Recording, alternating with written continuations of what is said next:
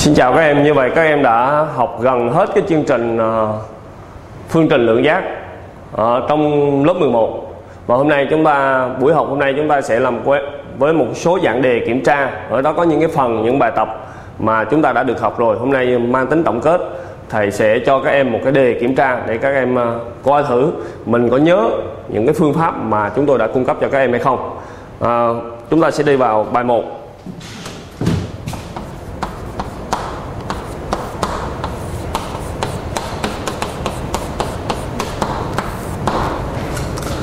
Đó là tìm tập xác định của hàm số y.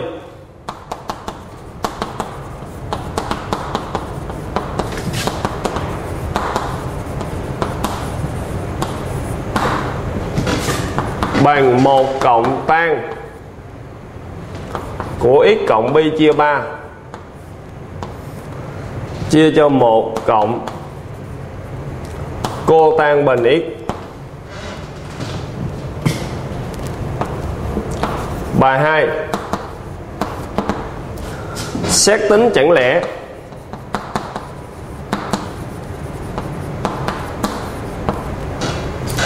của hàm số y bằng tan 2x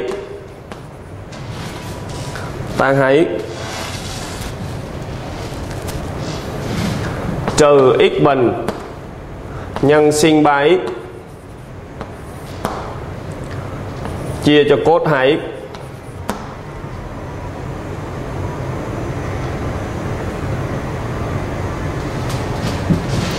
Bài 3. Tìm giá trị, tìm min y, mass y ha, tìm giá trị lớn nhất, nhỏ nhất của hàm số y bằng 1 chia căn 2 trừ cos can x cộng 2. Bài 4. Giải các phương trình lượng giác sau.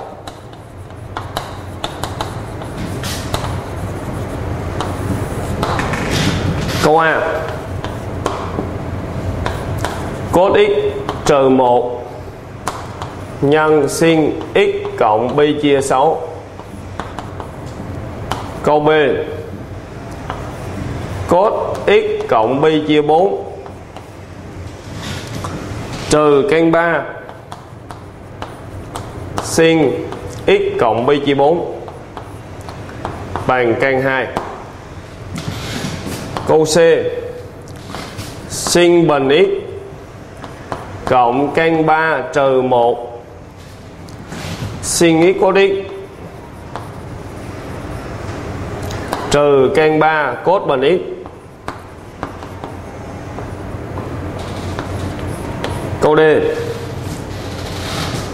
Sin bình 4x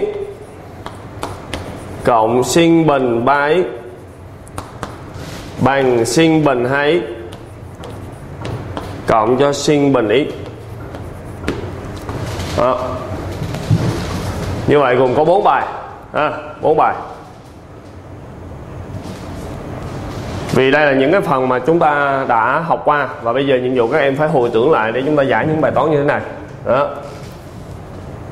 Chúng ta có thể giải lần lượt từng bài.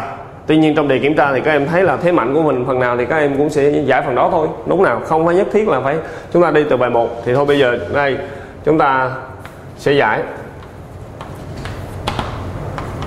bài 1. Rõ ràng ở đây là biểu tìm tập xác định của hàm số. Tìm tập xác định của hàm số. Như vậy ở đây chúng ta thấy này, có những cái điều kiện nào? 1.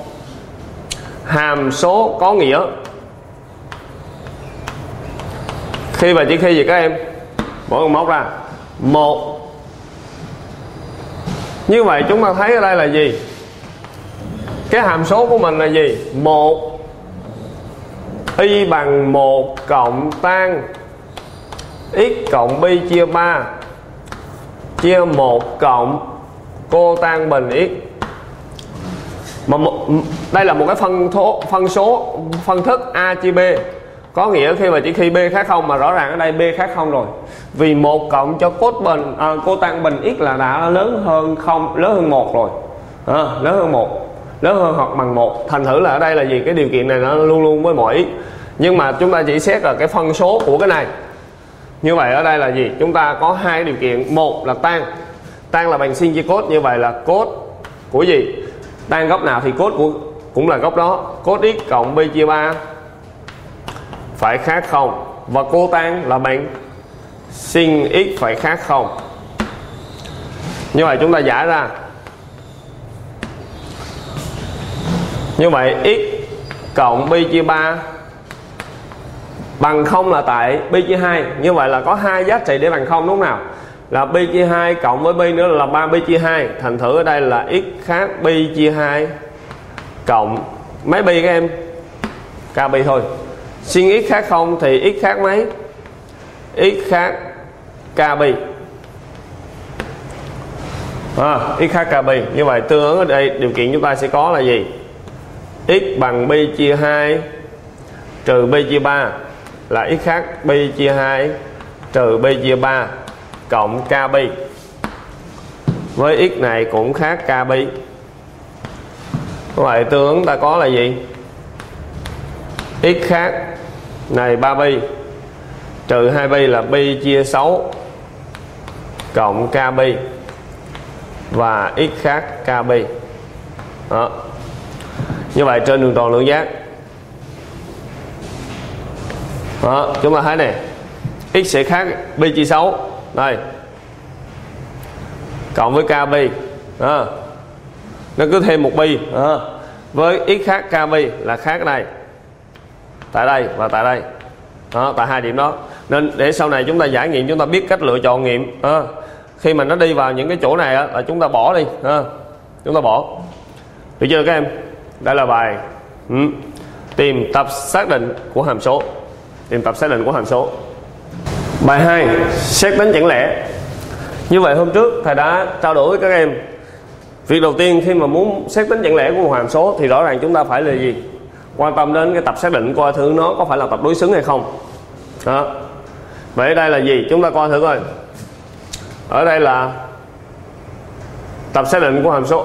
Bài 2 ha.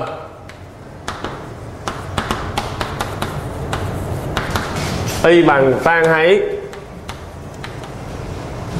trừ cho x bình nhân sin 3x chia cho cos 2x. Như vậy rõ ràng ở đây là gì? Cos 2x phải khác 0. Vì tan cũng là bằng sin chia cos, đúng nào? Tương ứng là gì? Khác gì?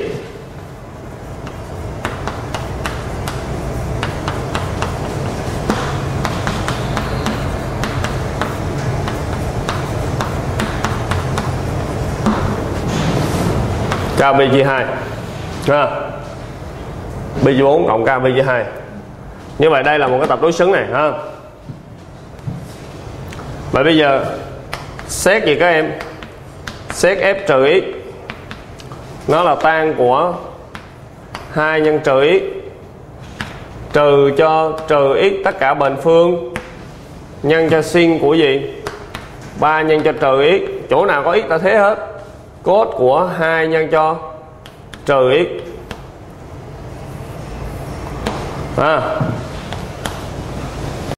Tan 2 nhân trừ x. Như vậy là tan của trừ 2x. Tan của trừ 2x đưa ra ngoài là trừ tan 2x. Thằng này, dấu trừ này để yên. Trừ x tất cả bình là bằng x bình. Sin của 3 nhân trừ x là sin 3 trừ 3x. Mà sin trừ 3x đưa ra ngoài là trừ sin 3x. Cái dấu trừ này thầy chuyển qua đây thành dấu cộng. Được chưa nào? Cái này cos 2 nhân trừ x là bằng cos trừ 2x. Mà cos trừ 2x nó là hàm chẵn. Thành thử là cos trừ 2x là bằng cos 2x. Như vậy đối chiếu này không bằng fx. Đúng nào? Như vậy chúng ta xét là gì? Trừ fx thì của mình có phải là bằng trừ tan x. trừ tan 2x, trừ với trừ nữa thành dấu cộng, x bình sin 3x chia cho cos 2x. Vậy f của trừ x bằng trừ fx, đúng không nào? Bằng trừ fx. Như vậy suy ra hàm số y bằng hàm số chẳng nghe lẽ các em, hàm số lẻ, hàm số y là hàm số lẻ, được chưa nào? Đó. F trừ x bằng trừ fx, còn f trừ x mà bằng fx thì khi đó nó là hàm chẵn, được chưa nào? Đó. Thì bước đầu tiên các em phải quan tâm đến cái tập xác định, có thể ghi là gì? Đó. D bằng cái giá trị của x, D bằng R, trừ đi cái giá trị là x bằng pi chia 4 cộng k pi chia 2, k pi chia 2. Và đây là tập đối xứng, tập đối xứng để nhỏ chặt bài toán của em. Đó, được chưa nào? Như vậy các em lưu tâm. Đó, bước đầu tiên chúng ta xét đến tập đối xứng, bước thứ hai chúng ta xét đến f trừ x. Mà f trừ x mà nó bằng fx thì chúng ta kết luận luôn, và chúng ta không bằng thì chúng ta xét đến f trừ x, rồi f trừ của fx để chúng ta kết luận là f trừ x bằng trừ fx. Như vậy suy ra hàm số là hàm số lẻ, được chưa nào?